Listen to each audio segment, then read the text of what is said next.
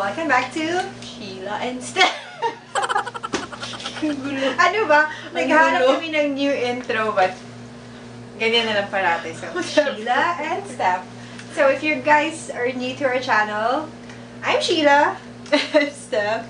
And we're from Butuan. And if you haven't subscribed, please do subscribe to our channel. So, yeah. So, today's video, we're gonna do another styling. It's all about basic whites. Whites or pwede mong black, nudes, Basta brown. anything basic lang. Like basic, button-down shirt. This one is actually an oversized. Oversized ba to or medium, no? It's a little bit oversized, but medium din kinuha ko. So, mas oversized pa siya. So, you can do... Slouchy. Yeah, so depending on your style. And a tank top. So, ito medyo loose siya. You can also opt for yung tank top na fitted. So, I got these basic tops from Zara. Yeah. Pero matagal na to, but usually, sa mga basic nila, it just parang paulit-ulit na lang every season. So, yeah. Mine is yung mango na t-shirt. Yung Basic t-shirt, yeah. 100% organic cotton in medium. And this is the Zara na parang crop top siya na halter. In Crop top. Yeah. small. So, ayan, usually, for basics, I go to Zara, Mango, Uniqlo, H&M. H&M. Madami din sila. H&M, and Topshop, not so, konti lang. Medyo expensive kasi si Topshop Yeah, for a basics. basic t-shirt, 1.5 din. So, yung Zara at least may 500, Oh. 700. So, Yeah. yeah. So, we're gonna show you guys how we style all these basic stuff that's a must-have for every closet talaga. Like, I think everyone should own One kahit one. Oh. Me, I think I have one like of more than everything. one. Of Yeah. everything. So, white or black, you can never go wrong with white and black. So, it just so happened na white yung pinili namin. So, okay. Enjoy.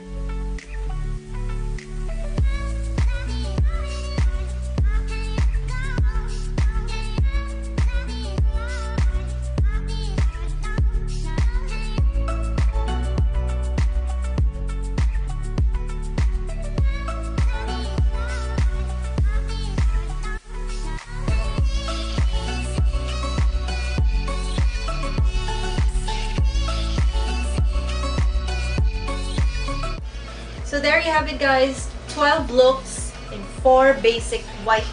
Sorry ko, 4. 4 Four. basic tops. Buti na nga, hindi ko sinabing 4. 12 looks. 12 looks. 12. 4 basic, white basics. Whatever. Yeah. So, yun. Diba? It's like a must-have. For me, it's a must-have Yes. for every closet. Like, you can wear this top, like, more than 5 ways. Like, diba? For today, we just show it to you, mga 3 looks. I think you can do 5 pa or more. More. So, ayan. So, we hope you enjoyed this video. And for suggestions on what items you want to do para mag-styling Comment naman down below yes, for suggestions. and please don't forget to subscribe to our channel if you haven't. And like this video. Yes. So, thank you for watching. Bye-bye. Thank you.